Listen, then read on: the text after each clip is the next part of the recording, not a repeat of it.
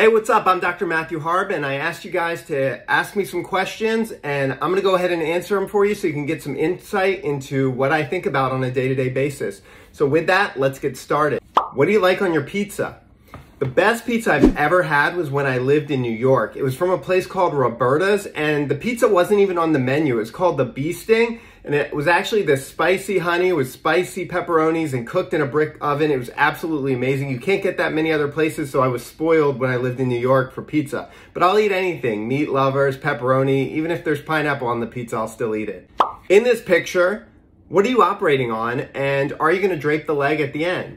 And the answer to that is yes, I'm doing what's called a direct anterior hip replacement operation. I use a special table, it's called the Hanna table, and this allows me to position the foot. This is the beginning of the operation, so we're just starting. It's a minimally invasive hip replacement operation. It's one of my favorite surgeries to do, and we'll get everything prepped and draped by the end. Do you do patient-specific or custom implants? Yes, all of my implants are custom. So what I do before I do an operation, I actually take x-rays and then I load them up onto a computer, and I have computer software where I can actually template your hip and get an idea for what size and what type of custom fit we're gonna get before the operation. So every surgery I do is a patient-specific custom implantation. And I get an idea beforehand with the computer templating, and then I match that up to what I see intraoperatively. And I also use an x-ray during the operation to make sure everything lines up perfectly.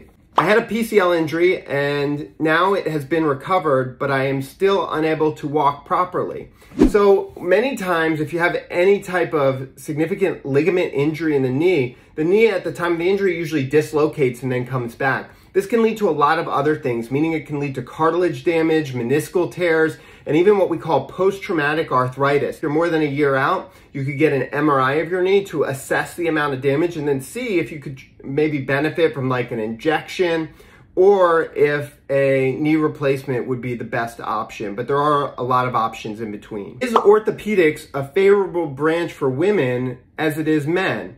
And the answer to that is it is mostly a male-dominated field. There's only 15% of the field is women. So that's something we're trying to improve. We want diversity. We need more females in orthopedic. When you look at the application cycles, there's not always a lot of women that apply to go into orthopedics, but it's something we're trying to fix and work on and get more women in orthopedics. Then we have committees and societies to help facilitate that. So I think moving forward, in the past, the number used to be a lot lower, but I think moving forward, that number is going to increase as we support women in the field of orthopedics. Why haven't there been significant advances in pain management after total knee replacement? Well, there have. This is why most of the knee replacements are actually switching to outpatient. I do over 70% of my surgeries in the outpatient surgical setting, and this is because pain management techniques have gotten a lot better. One, preoperative education, expectations, combination pain medications that we use, blocks, surgical techniques, less soft tissue dissection. This is all allowing patients to go home sooner because pain is controlled. It's controlled better. There's not as much pain and patients are up and walking quicker. There definitely has been. Why does my shoulder still dislocate when I lift my arm? And I've had multiple shoulder surgeries. So the shoulder stability is controlled by a couple different things. It's the rotator cuff, it's the deltoid, it's the ball and socket itself, it's the labrum. So all those need to be intact. Some people, if they've had multiple traumas to their shoulder, the ligaments and the tissues and everything get very stretched out. So it can still be unstable. There's multiple stabilization procedures to address this. And usually when you do the first surgery, you do the most minimal surgery you can to get stability. If that doesn't work, then you increase the amount of tissue transfers or bony transfers to achieve stability in the shoulder. What is my favorite surgery to perform? So I'm a hip and knee specialist. I love doing hip and knee operations. I love doing minimally invasive surgeries, outpatient surgeries. So when a patient has a really good outcome from a joint replacement operation, that is my favorite surgery. I love doing that operation. I love good outcomes after hip and knee replacement surgery. Fracture. Which type of fractures do you love to fix? For me, being a hip replacement specialist, I do a lot of femoral neck and hip fractures. So that's a really common surgery for me to perform. But I do take trauma calls, so I can fix any type of orthopedic fracture, ankle fracture, wrist fracture, tibia, femur fractures. But I would say I really enjoy doing the hip fractures, because that's my specialty. I feel like I do a really good job, and people can have good outcomes after that, meaning they're up and walking quicker and get their mobility back. So I love that. Did you use PMMA? And if you do, does your head hurt for an entire day after? So I do PMMA, for those of you who don't know, is basically bone cement. And in patients who don't have good bone, we'll sometimes cement the implants in place. The other type of fixation is what we call press fit, where the bone actually grows into the implant. And we use bone cement a lot as orthopedic surgeons. It doesn't give me a headache, but most of the time when I'm operating in what's called an exhaust suit. If you've seen any of my videos where I look like I'm going to outer space, it's because we have these exhaust suits on. They're very well ventilated, so we don't get all the smells of the bone cement. And usually we're only using about 2 packets. And I use a bone cement called a high viscosity cement, meaning it sets pretty quickly. So I don't get a headache after it. If you had to choose to go into another specialty, what would it be? I couldn't imagine doing anything other than orthopedics. I love what I do in my job on a day-to-day basis. It is very enjoyable. I love putting people back together. I really couldn't imagine doing anything else. It is just the absolute dream career for me. That experience will help me get a job as an ortho PA. As a PA, you are with the doctor all the time. So I think personality, having a personality that matches with whichever surgeon you're working with, is probably one of the most important things. Will total knees follow a trend towards caliper checked kinematic alignment?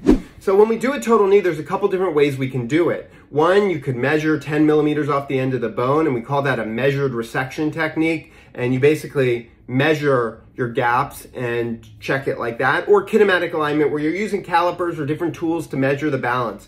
I think the perfect answer is a mix between the two of them, and that's what I do. What do you like about the Hannah table? So the Hannah table is the specialized table that I use. I love it because it helps me to position the patient's hip. It makes it really easy for me to perform my minimally invasive hip replacement surgery.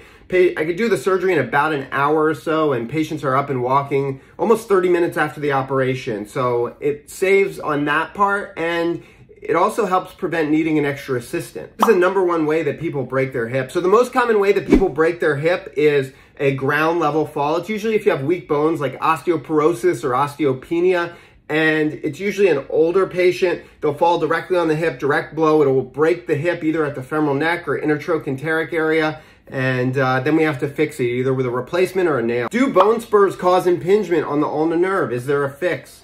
So if your ulnar nerve is impinged, whether it's by soft tissues, ligaments, bone spurs, then you could get a nerve conduction study to test it out, see if it's slowed. If it's slowed, you could do a release. So yes, there is treatment. What is knee dysplasia? So dysplasia means that whatever joint we're talking about didn't form right at birth. So it's not a normal joint. When people have dysplasia in their knee, it makes them more prone to other conditions like early arthritis or damage or sports injuries, and that may require an earlier surgery. How to prevent arthritis after an ACL reconstruction surgery? What can I do? So definitely make sure you have good bone health. You can do that by supplementing with vitamin D and calcium. Make sure you're not overweight. I would do exercises to strengthen everything around the knee. In itself, by having an ACL surgery, you actually improve the kinematics of the knee, which can decrease the risk for future arthritis. So that's many times why we do the ACL reconstruction surgery, to prevent further arthritis issues down the line. Thoughts about augmented reality for total joint replacement surgery. So augmented reality is coming into the orthopedic field. It's basically going to be these goggles that you wear. It looks at the bone, shows you where to make the bone cut, and the idea is that it can help with precision in orthopedics. Now, there's been a lot of studies on augmented reality and robotics in orthopedics, and there's no clinical significant difference in the outcome quite yet. But hopefully down the line, if robotics can become cheaper, improve cost, improve outcomes, less pins in the bone, less risk of fracture, and a smaller incision, then I think there is a big role for robotics and augmented reality. But at this point, we haven't proven more significant clinical outcomes with robotics or augmented reality. How much should I be able to bend my knees after a bilateral surgery 10 months ago? Bilateral means on both sides. You should be, the functional range of motion for a knee is 0 to 90 degrees, so you should have more than that. I will say after I do a replacement, most people get about 0 to 120, 125 degrees range of motion. It is variable, and it is partially based on your pre-operative range of motion, but that's about what you should be able to bend at. How good to be an orthopedic surgeon, either skill or heart? So I think you mean determination, and you have to be very determined to get through a grueling 5-year orthopedic residency program, a fellowship, and then start to build your practice or go into employment. But It's not an easy job. You know, you are physically and mentally challenged every single day. I come home, if I do 6 joint replacements in a day, I'm exhausted. It's tiring. You know, you are replacing an entire body part on a human. So it takes a toll on you mentally and physically.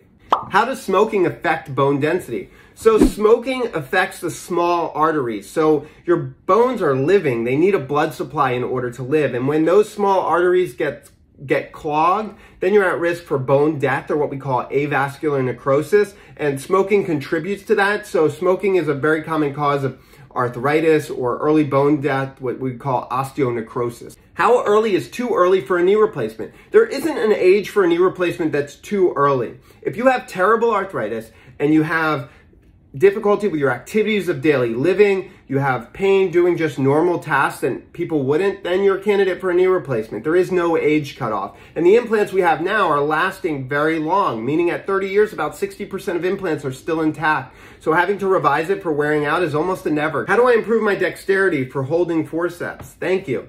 So there's different ways you can hold forceps, and I would say as you do more and more surgery and you operate more and more, you will adapt to what's most comfortable for you. If you have an injury or you have arthritis in one of your joints in your hand and you're trying to adapt to that, you will find a way that is more comfortable. And so when I suture, I hold them, because I have really big hands, I hold the needle holder in a different position than most people hold it, so I can get more leverage and so my hand fits a little bit better on it. But you will adapt to whatever's best for you. There's not one technique that's better for one person. I really want to appreciate you guys for tuning into this. Keep asking questions. I will keep making videos, keep making educational content. I love you guys, and keep following the channel.